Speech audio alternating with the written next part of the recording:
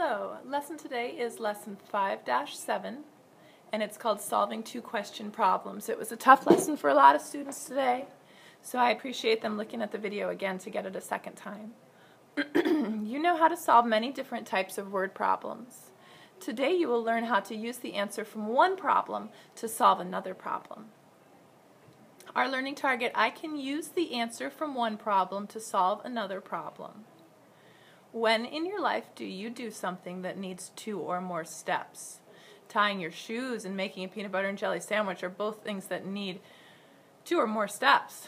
Students also thought about building a house or making something complicated would need 2 or more steps. Here's a problem we did as a class. Paul bought 2 red notebooks, 3 green notebooks, and 3 blue notebooks.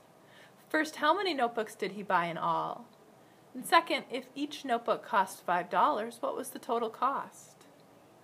To solve the first problem, you need to add 2 plus 3 plus 3. That equals 8. And to solve the second problem, you need to multiply 8 times 5. 8 times 5 equals 40. So the second part of the answer is $40.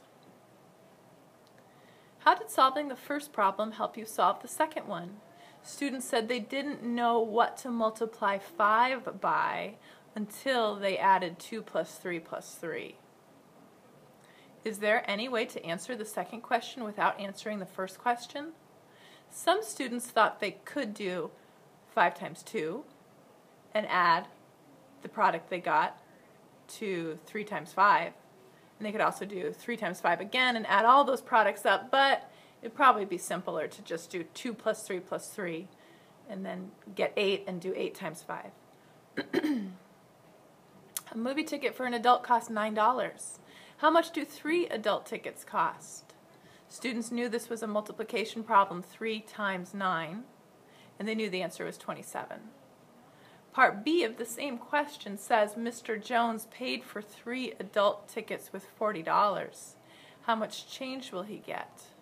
So on the part whole map at the bottom there, they've changed this to say 40 because 40 is the total amount he gave them to pay. 27 is how much it cost. So to solve this, we do 40 minus 27, and the answer goes here. 9 times 3 is 27. 40 minus 27 is 13.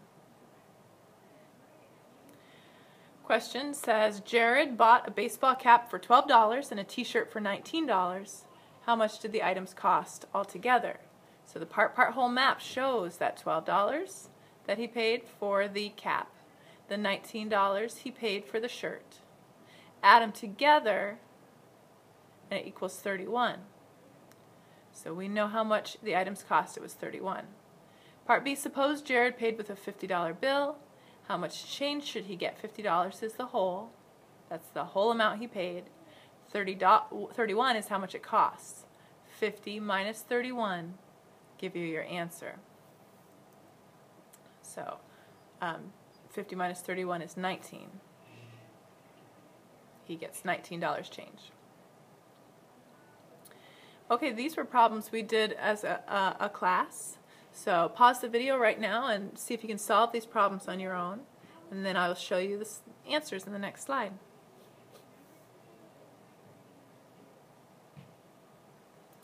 Okay, for first question, she bought a poster and a shirt.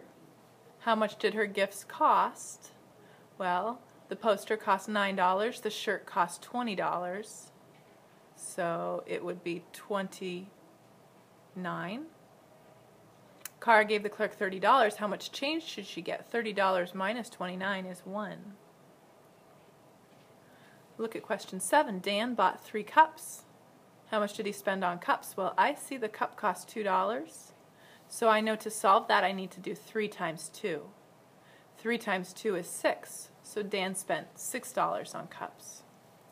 Part B says Dan also bought a CD. How much did he spend in all? Well, I'm remembering that he spent $6 on cups, and I'm seeing the CD costs $15. 6 plus 15 is 21. Dan spent $21 in all. Last question, 8. Terry bought the most expensive and the least expensive gift. How much did she spend? most expensive gift would be the shirt, which cost $20. Least expensive gift would be the cup, which cost $2. 20 plus 2 is 22. So the answer to 8A is 22. Terry's sister bought a CD. How much did the two girls spend in all? So 22 that Terry spent. CD is 50.